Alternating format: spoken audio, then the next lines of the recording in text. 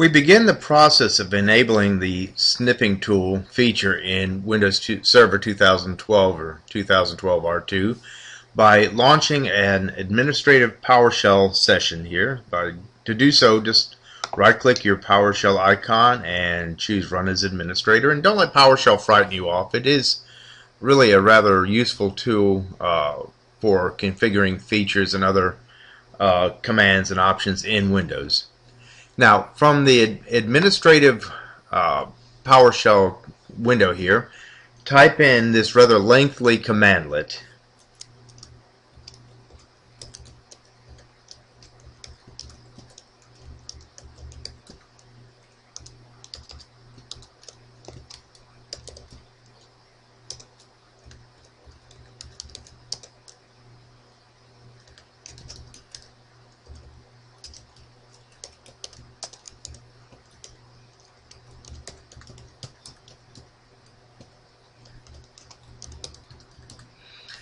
Okay, this PowerShell commandlet is actually enable Windows optional feature space online space feature name space user interfaces infra.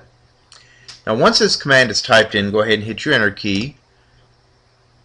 PowerShell will give you the ooh command or option showing that it is working.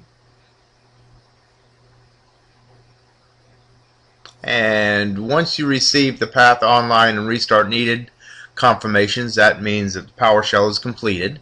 So let's go ahead and close out our PowerShell box and now open Server Manager. Okay, give the dashboard a minute or so just to populate. It's just gathering some information into the Server Manager dashboard. And once it seems to be done, go ahead and click Add Roles and Features. Then your Add Roles and Features wizard box pops up. The Before You Begin box is just an informational box here. You can go ahead and click Next to skip it.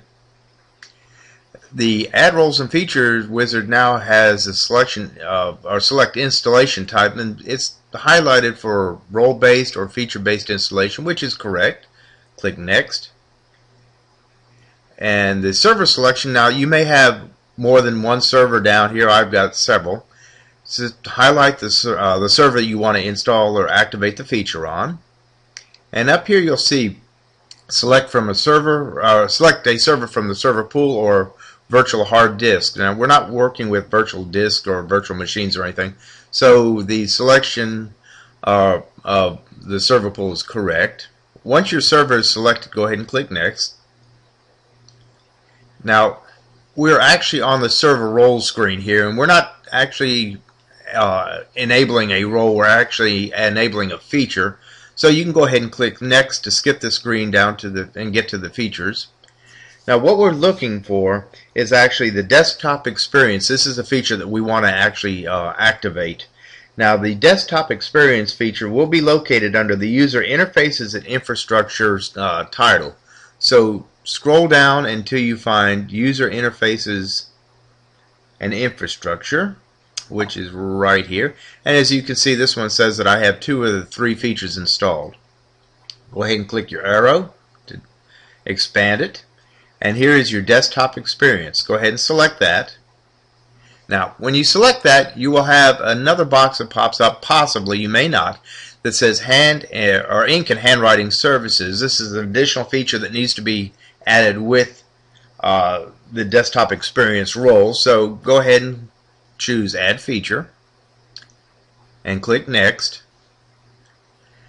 The confirmation screen will just show you what is going to be installed, and also you'll see a box up here that says restart the destination server automatically if required. Now this will require a restart, however I never check this box. I want to make sure everything looks like it's good to go before I actually do a restart, so I leave this box unchecked.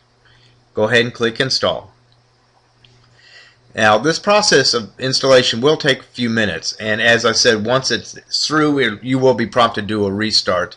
And what I will do is pause the video at this point and come back when the restart prompt is being shown.